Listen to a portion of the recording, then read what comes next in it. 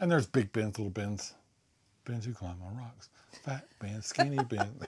All right, guys, welcome back to Home on the Hedge. Glad to have you here. Stick around with us today. We're going to talk about how you can make your RV feel more like home. So, Mr. Chicken, what do you think about being spoon-fed? Hey, come out.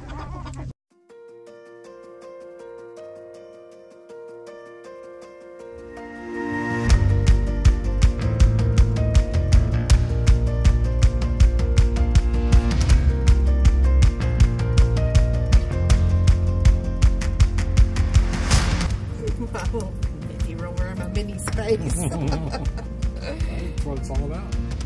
Well, these are not just RV-sized hearts. They're males coming at cheese turbo.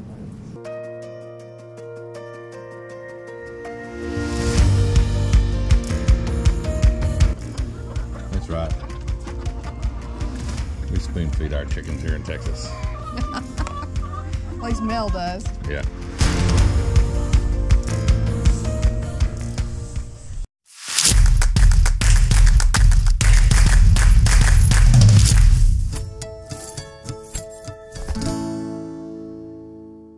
So why make your RV, why would you want to make your RV homey? Well, it really applies to whether you're part-time, weekend campers, full-time like we are, that it's important that you do what you can to make your RV feel like home.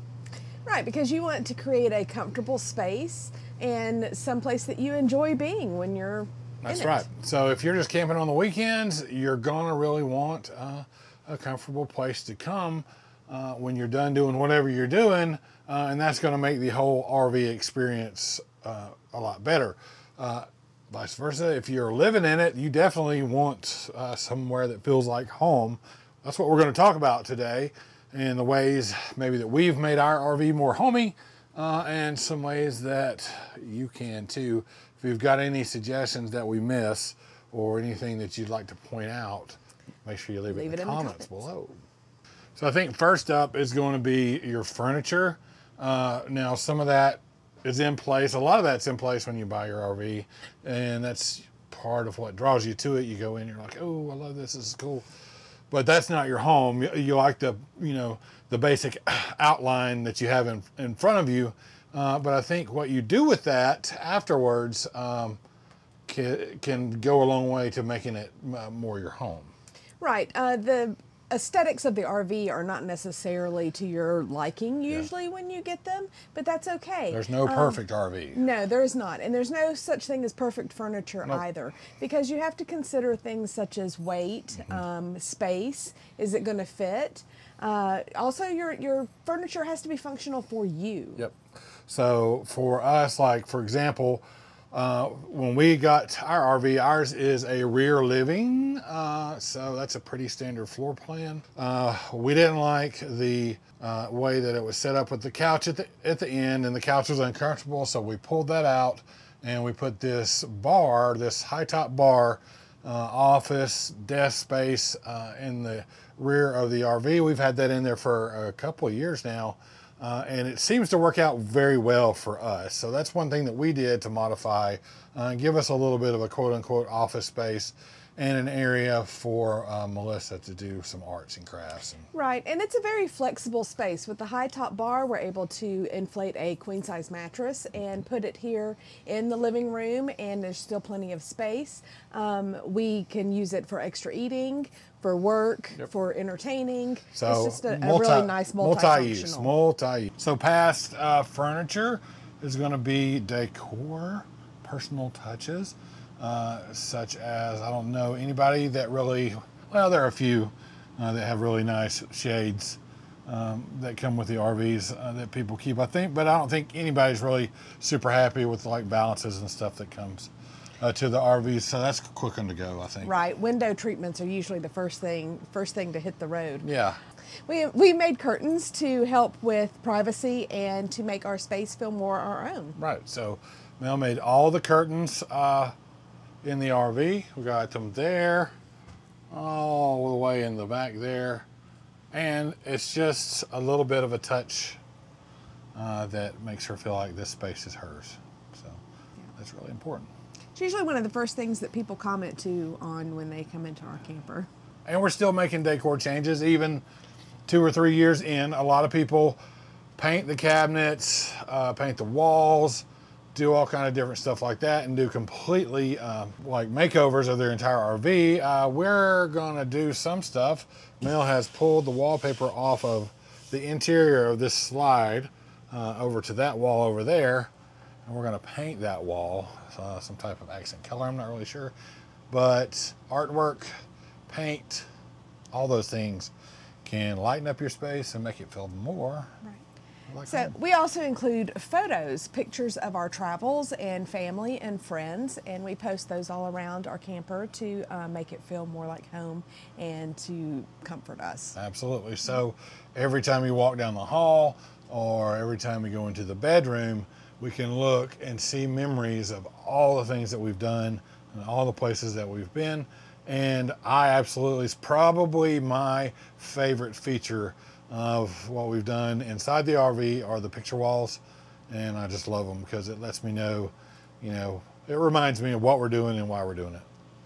And what we love. Yep. Go, Mel. So one of the essential things for keeping your environment comfortable is organization. So you want to use bins and containers and things like that and create organized storage spaces to help contain your items so that it is a comfortable space. Absolutely, because clutter adds up fast in an RV, and clutter will make an uncomfortable space. I don't care who you are. Under the bed storage is a big one. Yeah, you can use little bins. You can also use under the bed containers in your closet area to help utilize space. So small storage bins are essential not only in keeping your main area organized, but also in organizing things such as your clothes, your food, your cabinets. Yep. I also use it to organize my art equipment. Yep. Bins are super important. And there's big bins, little bins. Bins who climb on rocks. Fat bins, skinny bins. So bonus tip for under the bed storage, if you've got a residential mattress, so a lot of storage under there, but it can get pretty heavy. I took some powered actuator arms and replaced the shocks underneath so Mel can push a button and raise up the bed. That way it is not like super inconvenient for her to get to the storage, so she's able to freely use the storage when she wants to. So making it easy to get in and out of is just as important as having it. So any questions about that, put it down in the comments. I'll tell you how I did it. If you're enjoying this video, please consider hitting the subscribe button, give us a thumbs up, and hit the notification bell so that you don't miss a thing. So when it comes to making your rig feel like home, there's a lot of ways to do it, and we're talking about them, but all rigs are not created equal. Some are bigger than others. You have travel trailers like ours. You have great big fifth wheels, huge toy haulers, but you also have truck campers. So we are going to get to talk to these folks who just rolled in and see how they're making their smaller space feel more like home. So they're going to be gracious enough to give us a little tour. Okay, what's up? This is our Cirrus. It's built by New Camp. Yeah. This is a 2016 800 model. Love it. So this was the first model that Cirrus ever built. Right. This truck camper. So anybody that's watched our channel knows that I love truck campers, and we look at them everywhere I go. So it's really exciting. This week's video, we're talking about trying to make our space feel more comfortable, more like home. So you guys are probably having to do it in a little bit less space than most. So that's pretty interesting, though. It's a good point of view. But it's easy to drive, and we can park it in a parking place. Perfect. Let's take a look. That's why we love it. Let's go. So, You want to come in? okay, Come and come show on us around. So we have a great little chef's kitchen here, 2-burner stove, great functioning sink, good closet for coats. This space doubles as our dining, living, office space. At night we can convert it to a movie theater. Right. Or a bed. It can Awesome. also be the Very guest nice. room. And 3 of us have traveled cross country in this. So Really? we used it. Yeah. Very nice. We have plenty of storage. All these cabinets, you can see they're not totally full. Right. And pots and pans down here. There's a little storage under the space, but not much.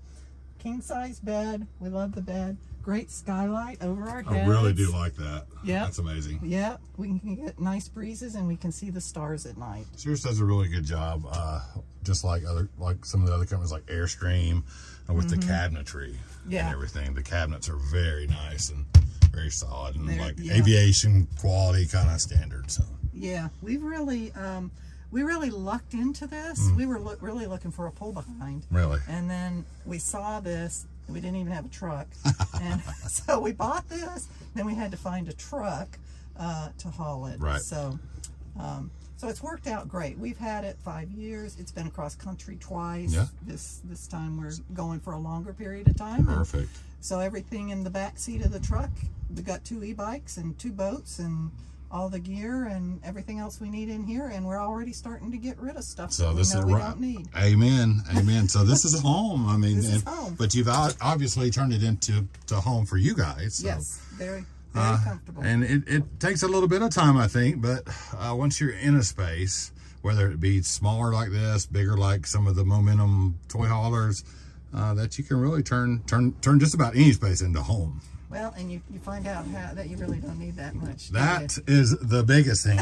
You need giant upgrades. So you've had it for a while, 5 years. We have. Yeah. And we've had a couple things. The refrigerator, and we had to replace. Okay. And it was a propane run. For So just now it's 12 volt? It's 12 volt. Yes. Runs off our solar. Love that. We had to put new solar in. You know, it was six years old. Yeah. So the panels had degraded. We just added 2 AGM batteries. Very nice. You know, there've been little things. One of the great things about this camper, do you know what an Aldi heater is? Yes. It has an Aldi system. Has the Aldi system in it. It so does. It's currently running with the hot water and the heat and everything. Hot water heat, radiant heat, so there's no blower at night or anything like that. So we love that, and it really can cook you out of this space. Amazing. The bathroom. See, that's our biggest. You have to have a bathroom. Well, you have to have a bathroom. Yeah. That's for some people, I think, and it's actually a really big bathroom. Works perfect for us. Where are you guys going next? You know what? We are headed to Carlsbad Caverns next. And so we're headed into New Mexico, Roswell. We want to see the UFO Museum. Find Roswell, aliens. and then we're headed to California, to Yosemite. Beautiful. And you guys are going to volunteer there, right? Yes. Yep. I'm going to have to look into that. They're going to y'all are going to host at the volunteer campground. So they're going to host at the campground that is the campground for the volunteers for the park. Correct. That's a pretty amazing thing. I'm going to have to look into that. That's correct. Thank you, guys. You're welcome. Thank you. You can also create a homey environment by including such things as scented candles, accent lighting, flowers, blankets, comforters. Oh, and all the girls' favorite, throw pillows. Can never have enough pillows. Nope. A big part of your home is a functional kitchen. Oh, so if you don't have a functional kitchen, surely it's not going to be a comfortable place to live. So it's definitely not going to feel homey if you're not able to cook a meal comfortably in your home. Now, it's not the same as a residential kitchen, so it does take some adjustment, but that doesn't mean that you can't do all of the same things in your RV kitchen that you do at home.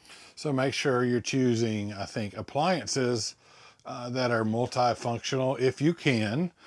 Such as a convection microwave that's a microwave and a convection oven. Right. The more dual purpose that something has, the more apt you are to use it. Which is something we don't have really at this point. We did, though, recently get that air fryer over there. Yeah. And that's been a big one for us.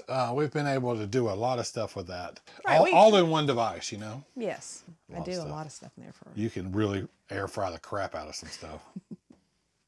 So good night's sleep is super important in your RV. Another way to make your RV a home is to work on the bedroom and work on creating a super comfy space in there. So you can do that by having throw pillows. Throw pillows! And a nice comforter. You want to have good bedding. You can put mood lighting in your room. Mm-hmm. We also have some battery operated lights. You can see those lights hanging up behind us. What we do at nighttime is we shut everything off and we have those up there. So it's easy on the eyes. We can kind of watch TV or play on the phones or whatever we're doing. It just helps us adjust to get ready to go to To sleep. get ready to go to sleep. So that's a great thing to put in there. One of the biggest tips I think we could probably give you is to change your mattress. Absolutely. Yeah, you need to put some type. We're not affiliated with any mattress company. No. We put a king size residential mattress in our RV very soon after getting it, even though we bought an upgraded RV pillow top mattress when we bought the RV. And we added extra foam layers to the top of it, but it just still wasn't does enough. not compare to having a full size, thick residential comfy mattress. So that's the first upgrade I would tell anybody to do, really, comfort wise, To make your RV feel like a home. is to change the mattress, because without a good night's sleep, it's hard for anything else to go like good or go right, because I don't function very well without sleep. No. Another thing that you can do to make your RV feel like home, if you have the space for it, and there are a lot of different options, is to add a washer and dryer. We have a small apartment washer and dryer in our rig, and it has been one of the best upgrades that we have done, I think. So the washer and dryer really makes things in the RV feel a lot more like home and less Like a camper. Yeah, like a camper. So I think that there's a lot of things that you can do to change your space around and make your RV more comfortable and more like your home. I think it's very important to do. It just depends on your style and your taste and how far you want to go with it. Absolutely. So don't be afraid to try something new. Absolutely. If you don't like it, you can always change it. So those are the things that we've kind of done in our RV to change things around a little bit, make it more homey. It's worked for us. We've been full-time for a year now. So I'm sure there's a lot of stuff that we've missed or we haven't covered. Go ahead, if you've got ideas of what we could do or what you have done to change things around in your RV, then go ahead and put that stuff in the comments. Click thumbs up, subscribe if you have not. We would really appreciate that. That's going to do it for this one, guys. So until next time, Take care of each other love each other. and make every moment count. We'll see you next time, guys.